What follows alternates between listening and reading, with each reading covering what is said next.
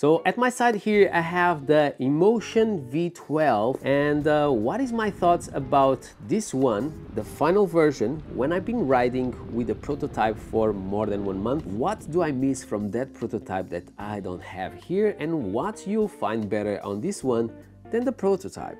If you want to know everything about it, stay tuned until the end of the video.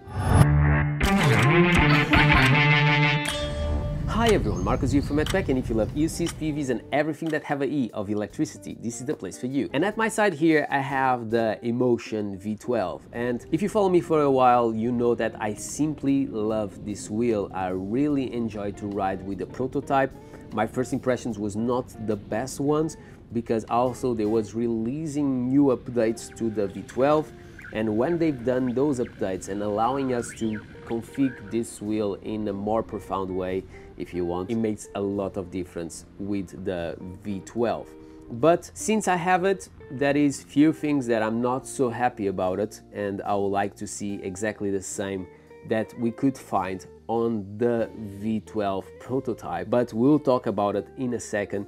Let's now focus in the changes that you'll find. And looking to the front light is definitely brighter than you'll find on the prototype. The prototype was not bright enough, but now you don't have that problem anymore. All these plastics, they look a little bit more refined than the previous generation. When we talk about build construction, is the most refined wheel that I tested until today. The V11, it's okay.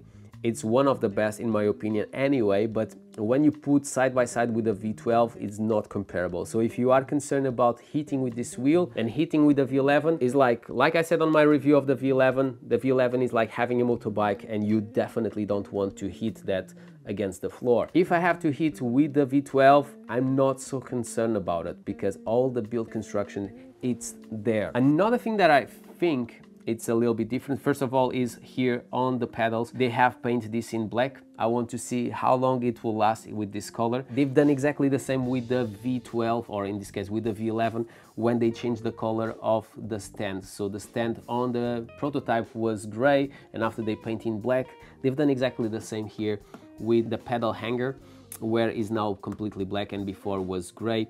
I didn't mind it to see, but it's just to say to you that is slightly different.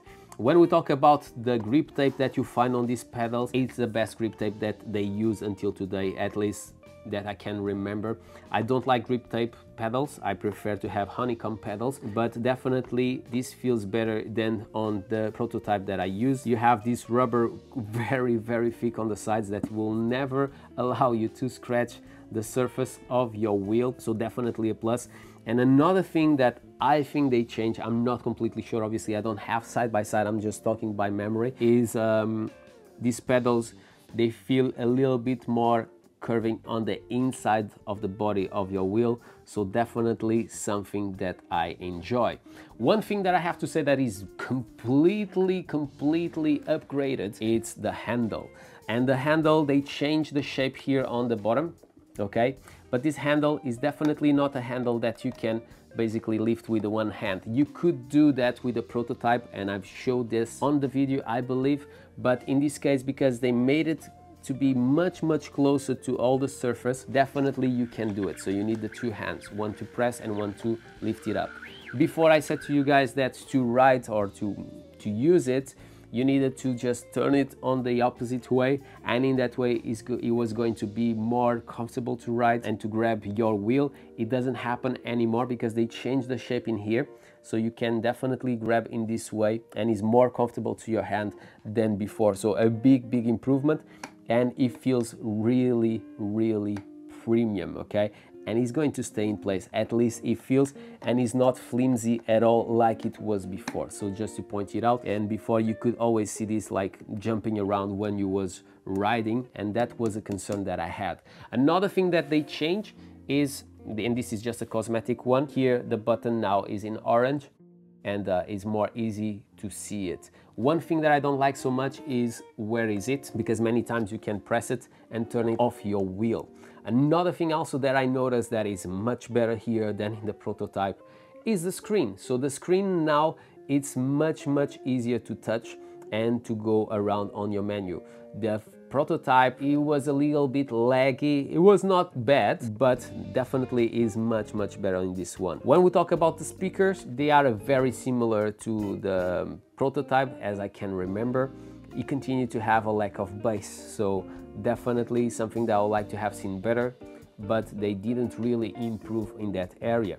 Another thing that I can show to you guys, let's just turn on this wheel, it's the lights.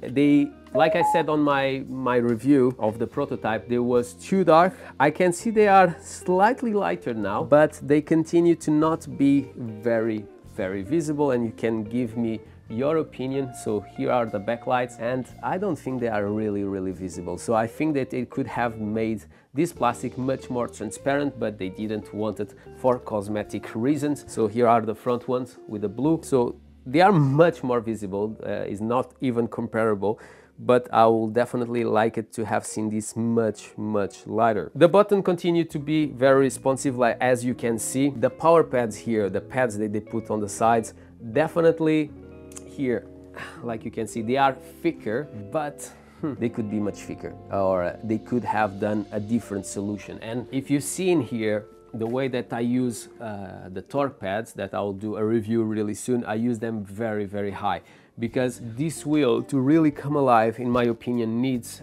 pads on the top. You need to have a lot of control on the top of your wheel. Definitely, if you want to ride with it, at least in the beginning, until you are fully used to this wheel, I recommend you to use the pedals on the highest position as possible. It's less nimble, but it makes a lot of difference just to get used to a 16-inch if you are used to use 18, 19, 20-inch. But this wheel, I think, is going to be a very good seller. Now let's talk about the things that I'm not so happy about it. The first one is I had to do an update on my wheel, and it basically messed up with the sound wave. That was one of the things that I loved the most about the V12. In this moment, I can try to show to you guys, but at this moment is not good. It's not possible for them to do a downgrade, so I need to wait for the next update to have once again the sound wave working in a proper way. What they also told me is that really soon, maybe in the next update, we will be able to choose the sounds that we want on the sound wave. That should be going forward, and I'm going to press them to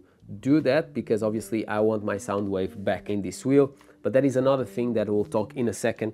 That is the most annoying thing for me, and you'll understand why, the reason. But first of all, let me just show you. You heard? I don't know if you guys can hear, because I have the microphone here next to me, but I can't use it. We tried to do two updates. The first one, it feels like a Super Mario sound. This one now is even worse. So I'm waiting for the next update to solve this. The thing that I missed the most on the prototype, and obviously I need more time to ride with this one, they've changed the split settings that you can do between the braking and the acceleration. So when you was on the prototype version, you could go from -100 to +100. So basically what it was doing is, on the front of your pedals, you could adjust to go up and down, okay? So if you wanted +100, you was going, for example, if it was the acceleration, you was going to push the pedals up when you try to accelerate. And if you was using -100, it was going to try to push the pedals the maximum as possible down when you try to accelerate. If you remember, when I've done the review, and many persons have already done reviews and have the same idea and the same opinion, is that this wheel, it doesn't have a lot of torque to brake. So to get that, you have to hack your wheel if you want. So you have to go on the settings, and that was one of the reasons why in the beginning I was not so happy about the V12, and after when they released this update, I was really happy about it, because on the braking side, I like it to use with a -10. So what I was doing is, I'm dipping a little bit more on the back of my pedals when I want to brake, so it gives me the possibility to curve a little bit more aggressively, and I'm not allowed to do that anymore. I need to check it a little bit more to see if on the braking side, going plus, it makes the pedals dip more. I didn't have the time until today to really test it out, because I was trying to just solve the issues with the software that I could solve, because the main reason why I was trying to do some updates on the V12 was because I couldn't adjust the split mode. It was there, but I couldn't select anything. Now I can, but my sound wave is not working. But I'm sure that they are going to resolve that issue. I really believe that the Inmotion V12, it's a wheel that is going to sell a lot, and we'll do a video about that because of all the wheels that are coming out that also I need to do some videos about and give you my opinion about that. Another thing that I want just to point it out is the charger. So the first one was ridiculous, 1.5 amps, but obviously that was a prototype. I don't miss at all. And it's true also, when we talk about the door, it was really flimsy, the charging door, and now it stays in place, okay? It is not going to open when you are riding. Another thing also that I noticed is the mudguard.